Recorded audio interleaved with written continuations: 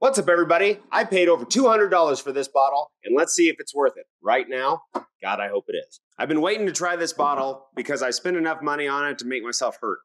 And it's a cool looking bottle, but I have had bad experiences with Willetts before.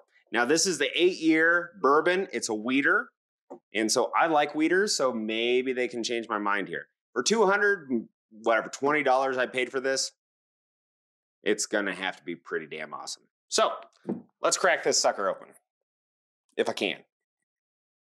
How are y'all tonight? Great? Great. And let's see. I kind of know that feeling, don't you? Anyway, Willet. Let's give it a nice little pour here. Well, that's good. It looks like whiskey. That's a plus. All right. So Willet 8-year. Distilled from a...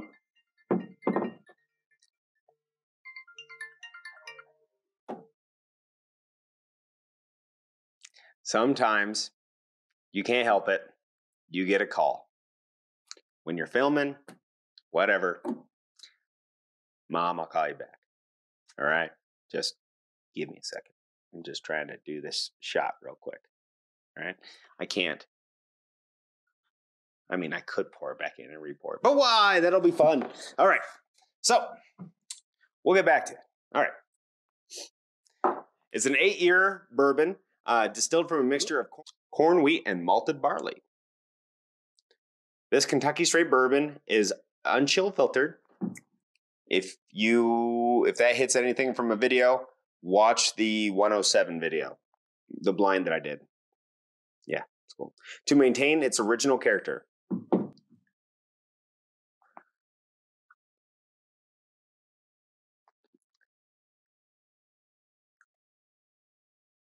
You know, you just try to do something where nobody's got anything, right? And it's dumb for me to have my watch on, right? But nobody's talked to me all day. And now when I'm shooting, bing, bong, call, text. Excuse me while we have this technical moment. Shh. Anyway, Willet, 8-year. Wait for a call. Wait for a message. Okay. I'm not going to give a lot of tasting notes right now because apparently I'm needed. It's pretty good. Yeah. I kind of catch a little bit of that wheat. It's not bad. Is it $200 good? No. Man, I didn't even smell it much because I'm all flustered because everybody's giving me messages and calls. Wonder if I should check the weather.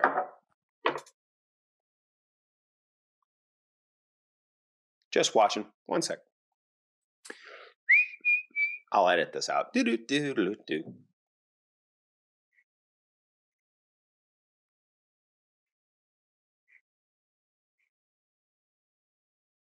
Oh, shit.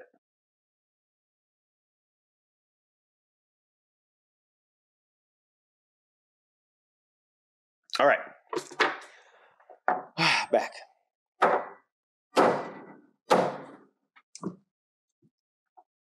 I hope you guys enjoy this. I'm losing my damn mind over here. All right. So what am I catching from this thing?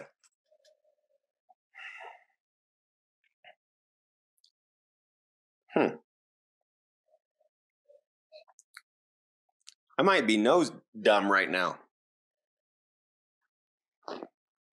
You know, you catch the standard whiskey kind of notes, you know, the oak, the vanilla. There's a little bit of funk there. It's all right. I can get into like almost a bready note. Nothing off-putting, just nothing that really strikes me real strongly.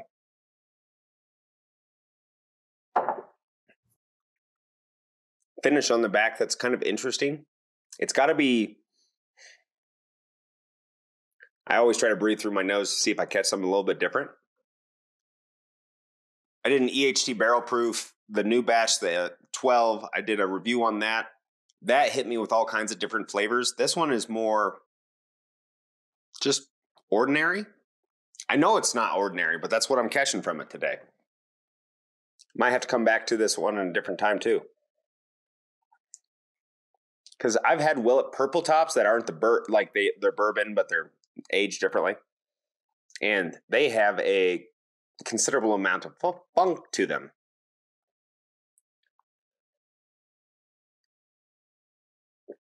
Okay. Yeah, that's delicious pour. It's great. It's got a decent mouthfeel. It's not overly oily. You know, for being an unchill filtered, it does have some residual mouth like feel to it. On like the top of my mouth, I can still feel that it's like that oil's there. So maybe I just need to give it a little bit of time.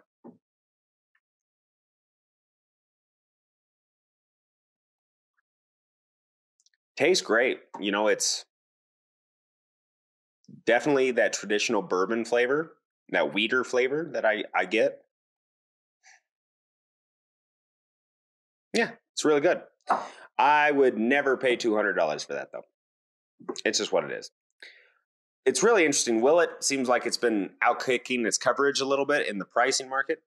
My local liquor store has, I think, 5 10-year Willet purple tops still sitting there because they want $500 for them.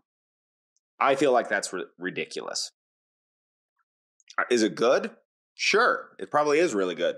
Is it worth it? No, I would rather get 7 bottles that's just normal daily drinkers. So with that said, I wouldn't spend $200 on this again. I would spend $80 on this. It's a good bourbon. It's delicious. I don't have anything wrong with it. It's just not worth the money. Willett, you're off your rocker. Sorry. Can't wait to hear from you.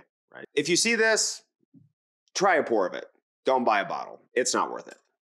It's not worth it. Just tell yourself, I want to look at myself. I'm going to look at myself. Okay. 6 months ago, you're going to find this bottle. It's going to be $220. Don't buy it. You're welcome. But it's not a bad drink. Yeah, it's just not worth it. My name's Wade. This is Bourbon Hall. Appreciate y'all coming by, taking a look. Don't buy this bottle. I don't know how many times I can say it. It's not worth it. It is cool, though. It looks really cool up on my bar. So I'm going to put it back on my bar. It's a very nice centerpiece. When I end up finishing all of it, I'm going to refill it with cheap bourbon. Something like, what could I refill this with that would be really good, just daily sipper? I have a few thoughts. Cooper's Craft 100 is what I'm going to fill it with. That's my jam. That's my daily sipper. So, appreciate y'all. See you next time.